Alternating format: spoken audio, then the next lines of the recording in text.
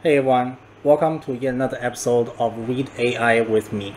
Today we're going to be talking about this very interesting technique called Class Activation Map, also known as CAM. Now, this title of this paper is actually called Learning Deep Features for Discriminative Localization.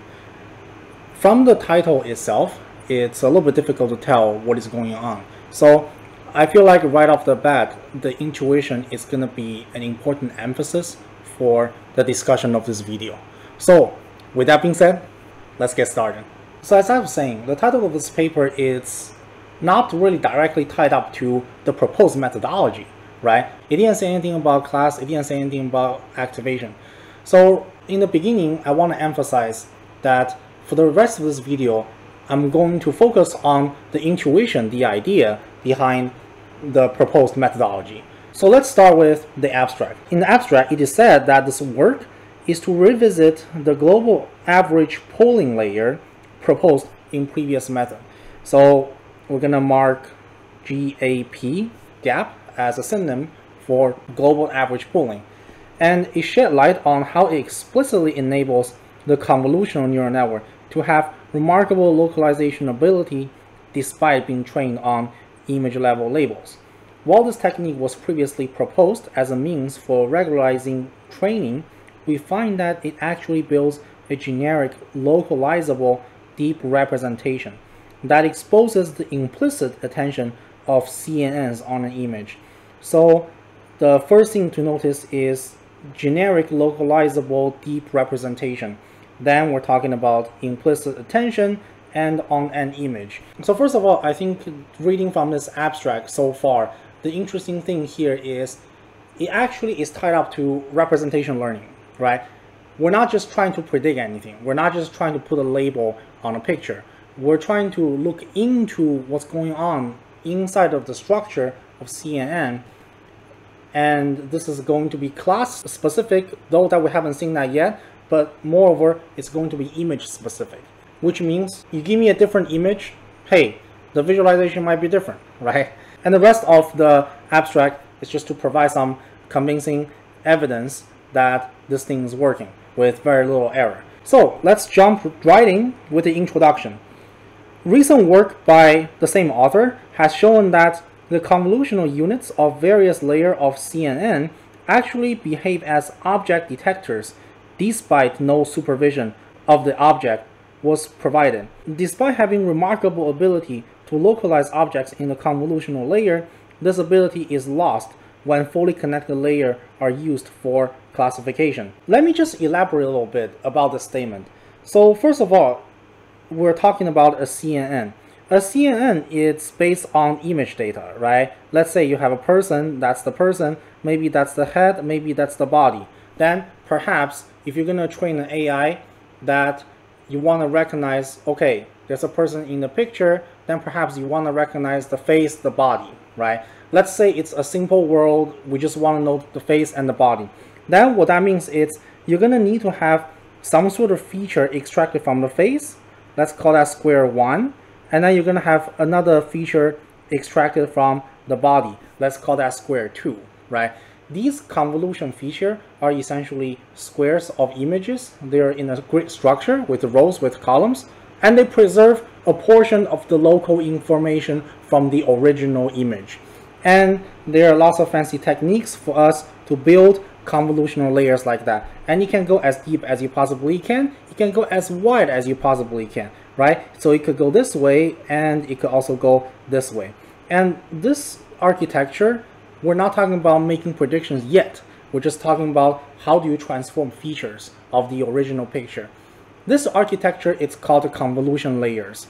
And after you finish all of that, you send the features into neural network, and then it makes some sort of prediction, y hat, which is an educated guess of your ground truth or your labels.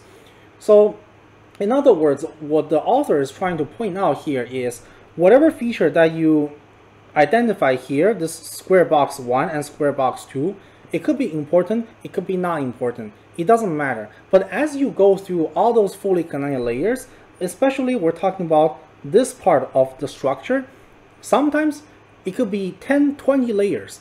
And how the information is going to go from here to here to here to here to here, it's unclear. Okay, it's unclear.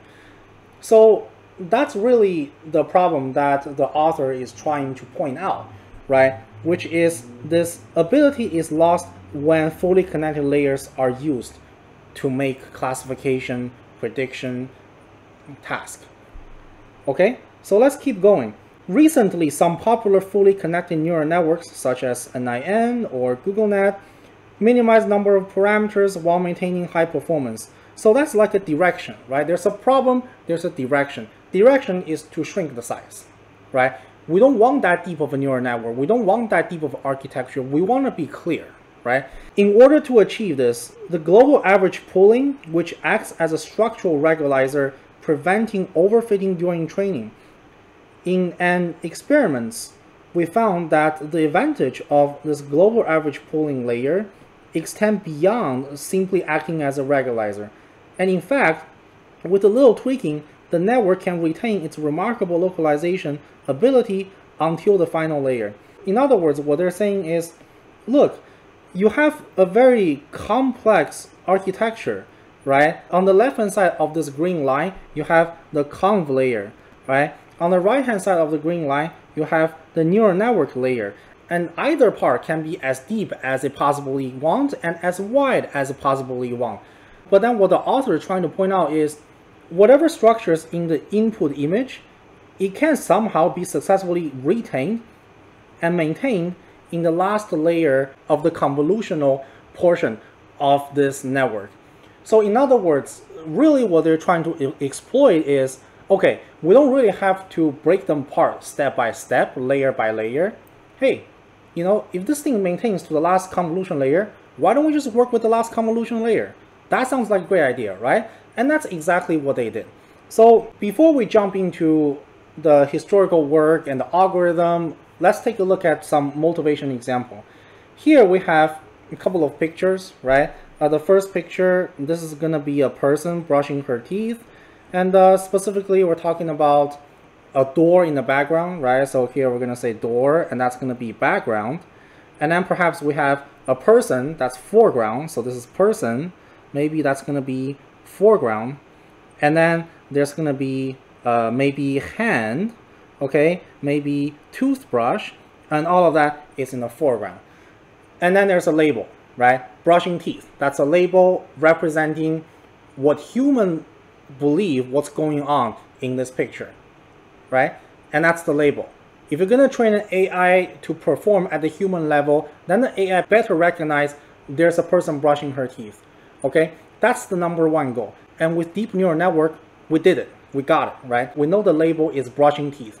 However, now the problem here is, how do you truly know that it's an AI trying to recognize a person brushing her teeth or simply just a bathroom door, right? What if this is a bathroom door? What if in the training data set every door is a bathroom door? Then what you're building is really a bathroom door detector, not a brushing teeth detector. Because of that problem, what this paper is proposing is, okay, let's use class activation map. Let's take a look inside of neural network and let's use these highlighted heat map. Specifically, I'm talking about this area here. These are heat maps. And they mark a certain area of the picture of the features that get used for neural network, and specifically we're talking about for that class. So in other words, let me map. This is for that class. What does it mean? It means a certain class label, right? The features that the AI are using to recognizing brushing teeth, it's not going to be the same as cutting trees. Even though there could be people in the image to brush teeth, and there could be people in the image to cut trees, right? But it's not just about the people, maybe their action, maybe it's about their hands, maybe it's about the tools in their hands, right? All those things need to be considered. And class activation map is a technique to recognize those areas of the picture. Now here is a section of the related work. Usually in the past, I found a little bit tedious reading previous work, but recently I've actually developed this this latent excitement reading some of the historical work, because intrinsically it really builds up this layer of understanding and specifically this curiosity why the authors is pointing out this motivation and pointing out an area of where the author got the idea for this motivation. So let's take a look. Convolutional neural networks, CNN, have led to impressive performance on a variety of visual recognition. Recent work has shown that despite being trained on image level labels, CNNs have the remarkable ability to also localize objects. In this work, okay, here's where it gets interesting. We show that using appropriate architecture, we can generalize this ability beyond just localizing objects to start identifying exactly which region of an image that are being used for discrimination. So in other words, I think the keyword here is beyond localization and specifically which regions of an image that are used for discrimination. And specifically, they talk about two parts of this paper: weakly supervised object localization and visualizing the internal representation of CNN. So let's walk through this part. Weakly supervised object localization. There have been a number of recent works exploring weakly supervised object localization using CNNs. For example, this guy proposed a technique for self-taught object localization involving masking out image regions to identify the regions causing the maximal activations in order to localize objects. So something like that goes like this. If I have a picture, right? I have a picture, maybe there's a person, label is person. That could be a simple task for AI to recognize, right? And the idea is, okay, how do we know that when AI look at this picture, it produces an outcome, say, okay, the probability that it's a person, it's 80%, right? So what does this 80% entail? So the techniques such as what we just mentioned in one of the historical paper is, okay, let's take out some of the portion of this picture and then let's replace with something else. Maybe it's informative, maybe it's not. But then let's take a look at this guess again, right? Let's see the probability of person. Is it increase or is it decrease, right? If you replace a portion of the picture and you happen to stumble upon an area that the actual person is there, then we expect that the probability that this picture is labeled person to drop because the important features, you took it out, right? You replace it with something else, maybe noise, maybe another part of a picture, but the important information is gone. So if you replace important part, so then we expect this to drop, maybe to just 10%. So that's the idea here about some of these previous work, which has a lot to do with resampling, replacing, or masking certain region of the data, of the image data, and then we look at what is the final probability predicted and assigned to certain label, and we look at that probability to see if it goes up or go down. So something like that, it's quite interesting. I believe it provides certain motivation for the author of this paper to propose what they're trying to propose. So going through all these papers, what they're saying here is, however, the authors do not actually evaluate the localization ability. On the other hand, while these approaches yield promising results, they do not train end-to-end and require multiple forward passes of a network to localize objects, making it difficult to scale the real-world datasets. Our approach is to train end-to-end and can localize objects in a single forward pass. So, in other words, what they're saying is, when the previous work is going through all these model architecture and trying to generate this probability, this prediction, whatever's going on here, it's actually a question mark. What if you have a 30-layer neural network? So you have layer 1 and then that's layer 30. And then what's going to happen is you have an important feature here. Once you generate this prediction results, it already went through a certain path like that. What is this green path? We actually don't know, right? That's the problem. That's the problem they're raising. If the prediction is what you're using and you're masking certain pictures, then the assumption is you already went through the architecture. How you go to that architecture, that part of the problem is unclear. So that really provides the motivation. And hence, you can say, okay, use class activation map to refer to the weighted activation maps generated for each image. as described in this section, we would like to emphasize that while global average pooling is not a novel technique, what we propose here, the observation that it can be applied for accurate discriminative localization is, to the best of our knowledge, unique to our work. So in other words, even though the global average pooling algorithm itself has been done before, what they're saying is this is actually a new way to use that method.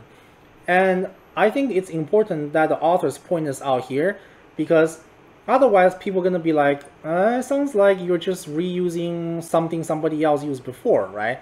Well, that's not really the case, because it's how they're using it that's bring up this uniqueness, this novelty in this proposed methodology. So I'm not going to bore you guys too much with the introduction part of this technique. I'm just going to jump directly into the algorithm.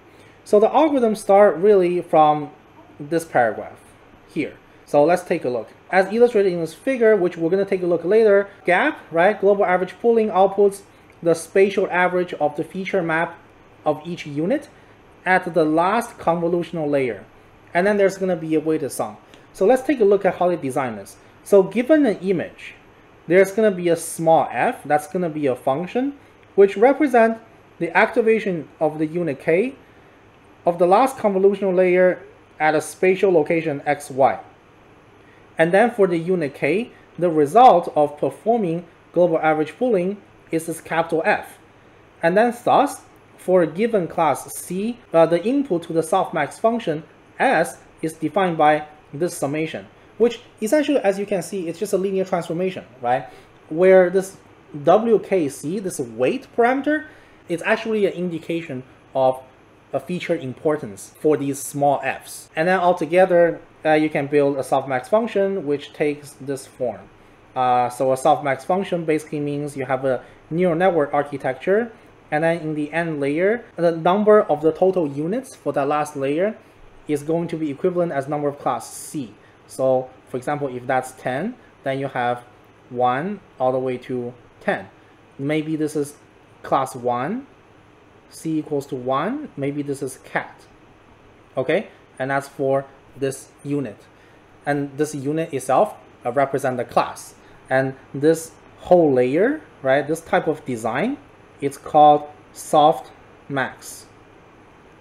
And the formulation is simply defined as this exponential component for a specific class over the summation of the exponential for everything, right? And that's pretty much a standard architecture if you have a multi-class classification, which basically just you want to land on that softmax function. So now we have almost everything ready. We just need to map out what's going on. Here we have a figure 2. As you can see, there's a lot of stuff going on. I'll go back to that. But what I want to point out is they actually ignore the bias term because they believe that it doesn't really have a whole lot of impact on the prediction. So they omit that part, which is fine.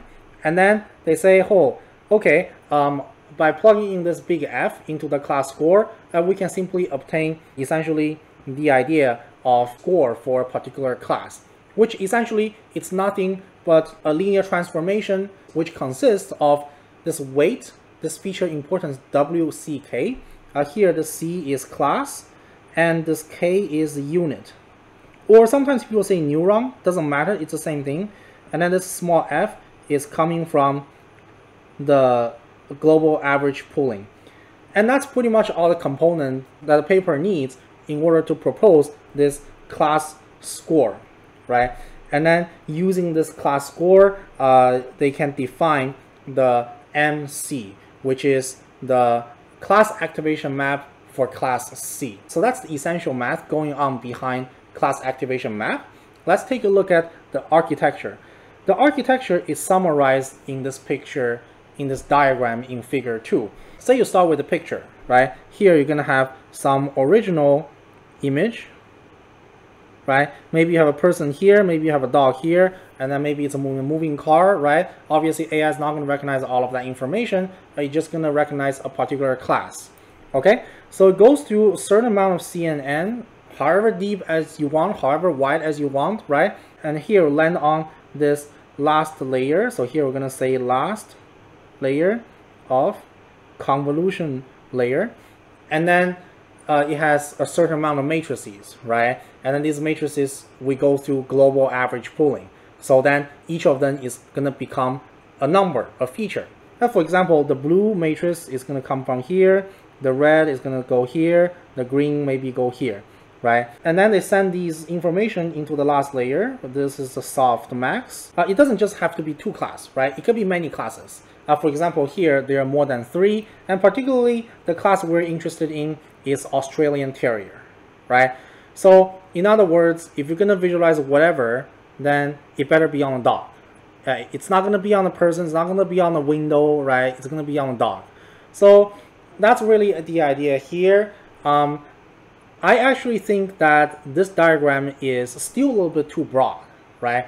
I am going to give you guys a very simple example that perhaps you can do in your head to walk you guys through what this diagram is about. So let's take a look. Here, let's say I have an original picture that is very simple, 3 by 3. And perhaps I have 1, 2, 3, 4, 5, 6, 7, 8, 9. In order to construct the convolution layer, I need a filter. For example, maybe I have a filter 1, but that's essentially 2 by 2.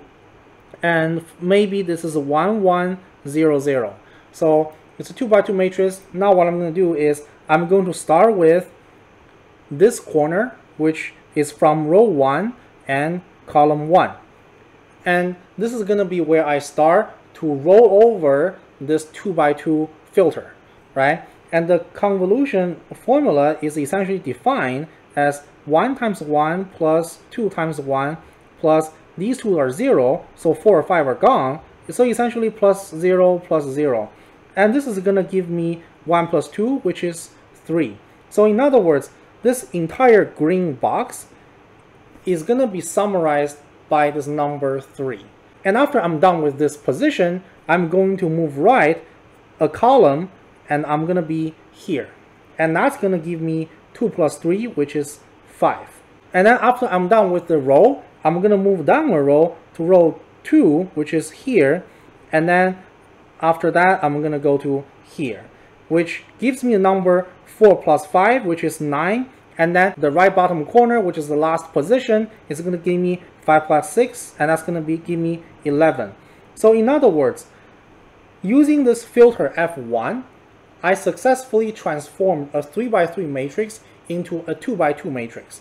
And this 2 by 2 matrix summarizes not all of the information, but the portion of the information from the original matrix. And that perhaps translates to the face of the dog, or the eyebrow of the dog, or the back of the dog, right?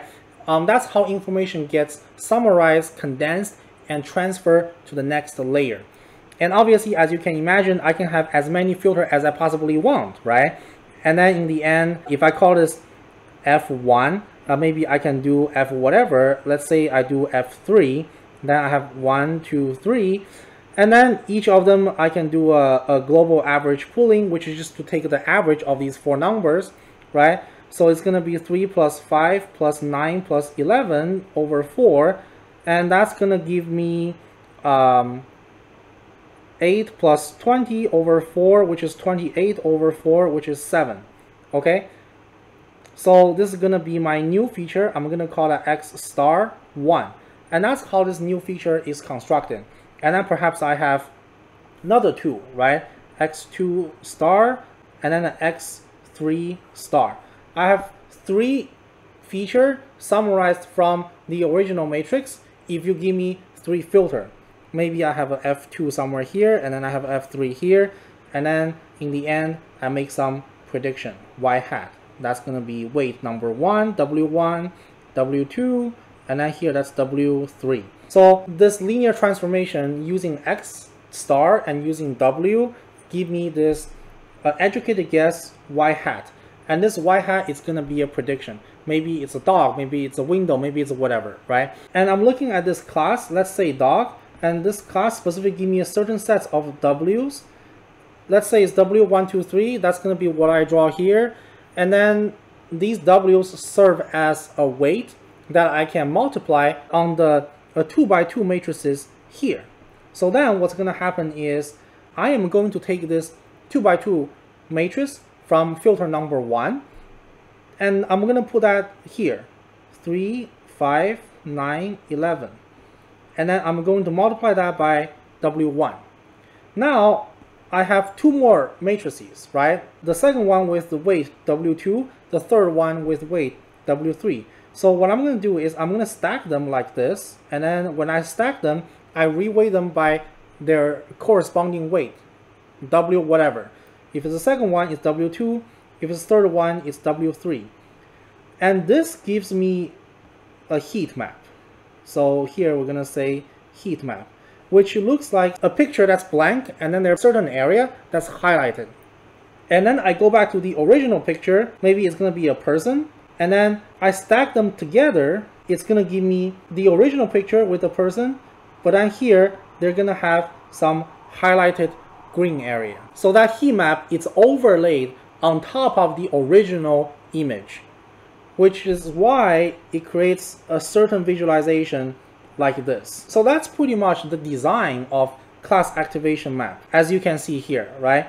Each of these matrices coming from the last convolution layer, and it's reweighted by this W whatever that is pointing to the certain class, and then they stack these matrices together to form a heat map, and then they overlay the heat map on top of the picture, which becomes something like this. And this thing is called class activation map, right? It points to a certain class, Australian Terrier, and it directly looks at what kind of features are involved at generating this class. So there you go, that's pretty much the design. Let's take a look at some of the examples. So here we have 3 pictures that are dogs. Specifically, we're talking about Briard, that's a type of dog. And then you can see that here, the dog face is here, and then it's quite clear that we're able to pinpoint certain area, which is exactly where the face of a dog is. Specifically, in the second picture, the Briard pretty much takes part of the entire picture, right? And then the face is somewhere here. So I would say it's pretty accurate, right? We don't know because they haven't really shown us all of the pictures, but just based on a couple of sample pictures here that they show us, I would say it's pretty good. It's a decent performance, right? And then here, the dog is here, the face is here, and then the highlighted area is the top left corner, which is exactly where the dog is. So that's a good example, right, at detecting dogs. How about an area where there are multiple locations, right? What if, in this case, the image that this AI technique is trying to detect is a barbell? Then barbell is not just going to be one spot of the picture, right? It's going to be 2 spots of the picture, right? Because the barbell is this thing and this thing. And then, technically speaking, you have the stick holding in the middle, right? Maybe the stick is unclear, right? You can't really see it. But at least you can see the barbell, right? So that translates to this area, and this area. So I would say it's already pretty good, right? This is already pretty good. And then there are a couple of new interesting pictures here. Here we have dome. Now here it's a little bit more advanced picture than the previous one I showed you in figure 3. The interesting thing about this picture is the ground truth of the picture is actually the dome. It's not palace, it's not church, even though there are churches and palaces that have dome on top of it, right? So in other words, really what they're trying to explain here is, even though the class has multiple features associated and correlated perhaps with another class, somehow the class activation map is still able to detect the difference, right? How do they explain this part? Well, the ground truth is a dome, right? It's not palace, it's not church, it's not altar, it's not monastery, it's dome. So in other words, the highlight better be just on the top of the building construction, which is this area, right? So if you look at the class of dome and you look at the class activation map, then it's this area. So I will say this is fairly precise, right? It's quite precise. And if you look at other classes, for example, palace, for example, church, altar, monastery, then it takes the body into consideration. But that's not the case for the dome, because dome has nothing to do with the body. even though DOM can be an occurrence and can be an important feature of palace, of church, of altar. So this small detail discrimination is what I would consider and something truly fantastic that this CAM is bringing on the table. And then in the end, they provide a couple of tables to present you a validation error amongst different methodologies, which I would say, which you can take it as a reference, but in reality, I would say that the performance is probably data dependent, right? So here, I want you to pay attention that this is data dependent. If I give you a different data, then obviously the performance is not going to be exactly the same, right? Then that requires a separate conversation, that requires a separate simulation. So that's pretty much all I want to cover with this paper. I don't want to take too much of you guys' time. In the end, I believe they have a couple of other examples. What I want to point out is here they're raising the class activation map with object detection, right? So obviously this is going to be a mistake, right? Apron, that looks good, that looks good. Apron, that's probably going to be a little bit problematic. So as you can see, this technique also depends on how well your model is doing, right? So if you have a poor model and maybe you have insufficient data, somehow it's not predicting accurately, then we're not going to see anything here. We're not going to see too much pattern there, which is something important to keep in mind. If you're a researcher, you're trying to use this technique, I would say something like that is going to be important, right? Specifically, the deep CNN, it's a whole family of models, right? There's a VGG16, there's a VGG19, right? There's a GoogleNet, right? There is DenseNet. There are so many of them, right? There's also MobileNet.